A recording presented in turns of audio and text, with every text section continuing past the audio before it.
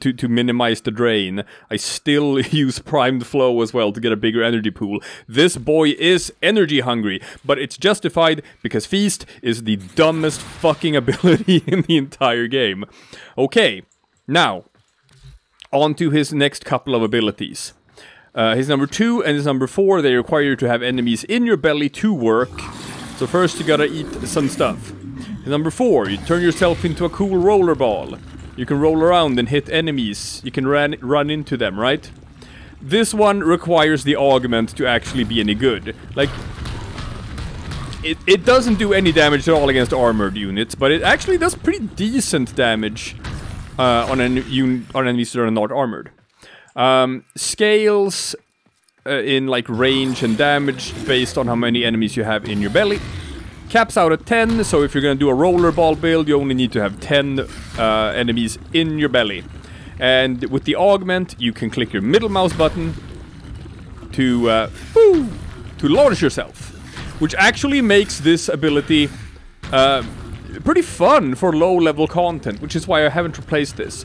It makes it so that you can actually traverse the map quite fast, and if you get the hang of it, you could actually use it as a pretty fun way of just, you know, going through the entire map. Don't see the reason to replace that one, because it's fun. If you're not doing like long endurance runs and stuff, it's kind of great. If you're not fighting Grenier or Corrupted, it's kind of great. It's just, you know, if you're gonna do Steel Path, Endurance, Kuva, Fortress or whatever, you're not gonna use it. But hey, it's still good, so keep the number 4 ability. Number 3 ability is the worthless one. You can ditch that one. Fire a projectile from your belly at an enemy. That's useless. Now, number 2 ability also requires you to have enemies in your belly to work. You have a couple of different buffs that you can cycle between.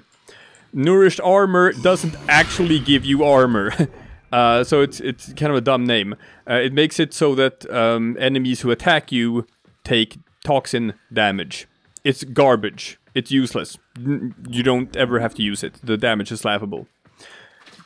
Number 2, Nourished Strike. It adds a damage multiplier to certain attacks, certain abilities. It's a bit wonky in how it works. It's hard to know in advance what it's going to apply to, what it's not going to apply to. But hey man, we got some synergies here, because guess what it does? Guess what it does synergize with? It kind of synergizes with Breach Surge. So what Nourished Strike does is it kind of just, it's like you add a toxin damage mod on top of certain attacks and certain abilities. It seems to function together with like elemental abilities. And Breach Surge does radiation damage, so it is like elemental damage, and that's kind of what sort of like just seems to work. It's kind of cool. Now, Breach Surge. It adds a blind effect to enemies. Okay. It makes it so that when you fire attacks at them, it sends out little sparks that bounce around with damage multipliers on them based on the damage you did and the whatnot. It's kind of wonky, kind of weird to figure out how to get it to work with different builds. But, like I said, it does synergize with Nourished Strike, and it does synergize with Feast. Now, here is the cool thing. When you apply Breach Surge, there's a small window. There's a window of like a second and a half, something like that, where it just gets applied to everything around you. So what you want to do for this to work is you want to stuff a bunch of enemies inside your belly, and you want to apply your Nourished Strike so that when you spit them out, they'll get the damage multiplier on the toxin damage. And then right before you spit them out, you cast Breach Surge, and then immediately after casting Breach Surge, you spit them out, which you do by holding your number 1 button instead of tapping it. So, if you do it wrong, it's not gonna work. This is what it looks like when you do it wrong. You eat all the enemies. You apply Nourished Strike. You cast Breach Surge, wait a second or two, and then spit them out. Doesn't work. Now they still died because I had them in my belly for too long, so I stripped too much of their armor. Let's do it a bit faster. Let's do it a bit faster so I can show you when it doesn't work. We gotta be quick about this because look at number 1 ability is so fucking good. I don't understand how Tactical Potato can say that Grendel doesn't have any good abilities. It's okay, it's okay. He gets so many things right all the time. He can get a thing wrong. I also get things wrong. Okay. Here we go. So we eat the stuff. We cast Nourished Strike. We catch Breach Surge, wait a bit too long, and spit them out. So, you know, they still take a decent amount of chunky damage from Feast together with Nourish Strike. Still wasn't exactly enough to kill them. And oh, that's what people hate, man. They hate having to have enemies in your belly for 5 seconds. They want 1 second, otherwise it's not good. Well, now we're gonna do it the right way. And I'm gonna show you this lovely little synergy. We're gonna do it the way we're supposed to do it. So we're gonna nom nom nom nom nom nom nom nom nom nom nom nom nom. Okay? And then we cast Nourish Strike and then Breach Surge and immediately spit them out. Oh yeah! And you got your Surge Sparks doing the job for you, because them Surge Sparks, they take the damage from those toxin ticks and applies the Breach Surge damage multiplier to that, bouncing around, smacking enemies around you with a whole bunch of damage. So you spit out the enemies, everything around you gets like stunned and blinded. You get these little dots flying around, just smacking everything for like millions and billions of damage. And because of how Feast works, this is never gonna stop scaling. No matter how high the level gets, it's just never ever gonna stop scaling. The damage is gonna be there forever. So that's super cool. You use your number 1, your number 2, and your number 3 ability when playing high-level content. And you use your number 1 and your number 4 ability when you play low-level content. And you just got a complete kit. You got an entire kit of stuff. Which is great. It all works together. So, when it comes to survivability, he's got a lot of things going for him. He is super tanky. He's got a pretty decent armor value as it is. And his passive is also great for survivability. His passive makes it so that he gets bonus armor the more enemies you have stored in your belly. So 20 enemies in your belly is like a plus 1000 armor. It's great. It's great for survivability. Also have an Arcane Grace for a bit of nice healing. Umbral Vitality to just get a big chunky health bar. And the fact that he, unlike Inaros, who doesn't have any shields, he has a teeny tiny little shield, which is actually kind of great. Because that means that he has a very easy time taking advantage of shield gating. To get those like moments of immortality whenever like his shield gets popped, and then you regenerate it instantly. To that effect, I'm using Brief Respite in the Aura mod slot, so that just casting abilities gives me shields back. So I just regenerate my shield gate immediately. What you can also do, if you don't have like an Arcane Energize or something like that, and you're worried about managing your energy, Hunter Adrenaline is a great mod you can put on Grendel. So that, like, since he has very low shields, right? So he takes a lot of just damage to his health, which means you can use this mod to regenerate energy. I'm not using it in this build. I don't think I need to use it in this build. I haven't had any energy problems. Just because, hey, Nourished Energy, another one of his buffs. Here.